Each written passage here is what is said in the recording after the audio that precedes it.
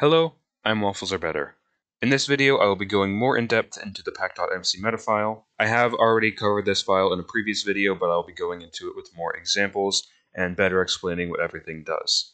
I am planning on also doing this with a bunch of different things that are in different files and data packs that I have maybe covered in previous videos, but that I was not able to go into as much detail in to keep the video a shorter length, and I will provide a bunch of examples such as screenshots of the world generation terrain when different parameters are changed. So you'll either be able to watch the main video and learn the basics of the file and what different things do, or you can watch the specific in-depth videos that will go farther in depth on specific features, but will take much longer to watch overall because of the added examples and other content.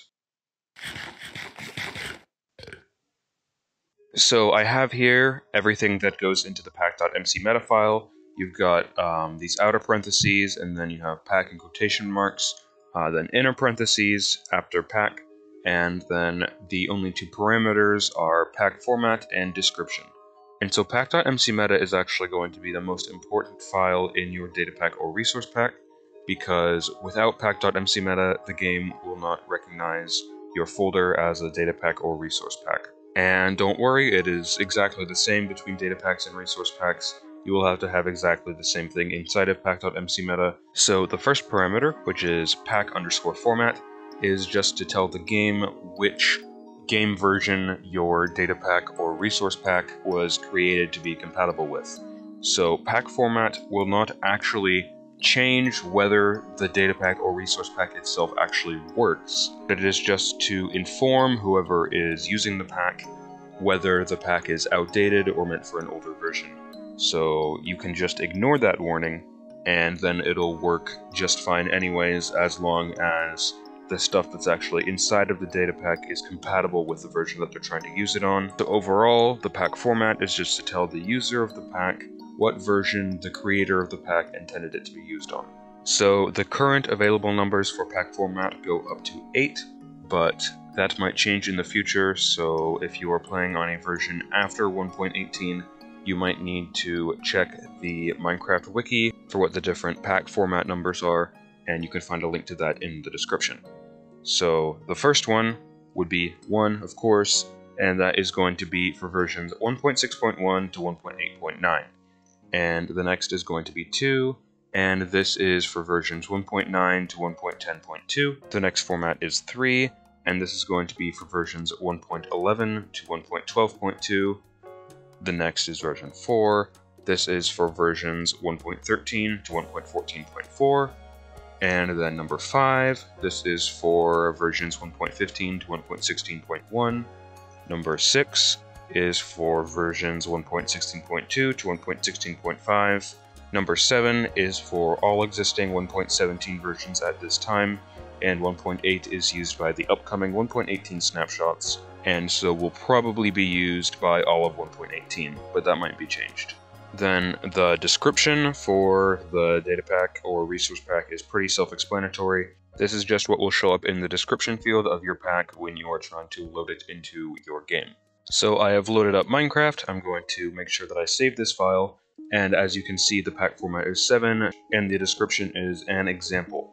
So since I am running version 1.17.1, as you can see, the pack format of 7 is going to be the right version for 1.17, so there will be no message for compatibility error, and the description of the pack will be an example. So let me just get that data pack. I'm going to copy it, go back to my game, go to data packs. Again, I'm using a data pack to showcase this, but it works exactly the same for resource packs. I'm going to open the pack folder, just paste in the pack. The description is an example, and there is no compatibility error.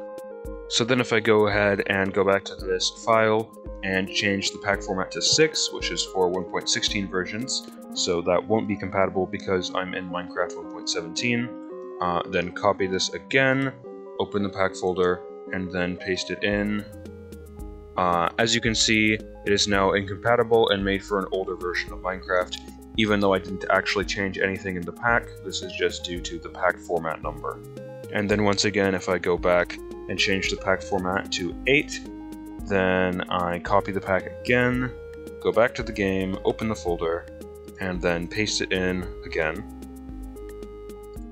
You should see that is made for a newer version of Minecraft because the pack format number is set to a number higher than the format for 1.17. So just switching it back to 7, and then copying the pack again and putting it back in my world. You should see that it goes back to normal. That's it for this video. If you have any questions about anything that I covered in this video, you can ask me about them in the comments, or join my Discord server and ask me there. And if you have any suggestions for anything that you want me to cover more in depth in the future, then you can let me know in either of those places. I'd like to thank everyone for 500 subscribers. I reached that since the last video, and I just really appreciate it. I really never thought I would get this far. And I want all of you to know that I would thank every one of you individually. It really means a lot to me, and I never thought I'd get this far, and I can't even really comprehend that 500 people want to watch my videos and stuff. It just means a lot to me. Thank you so much, guys. Thanks for watching.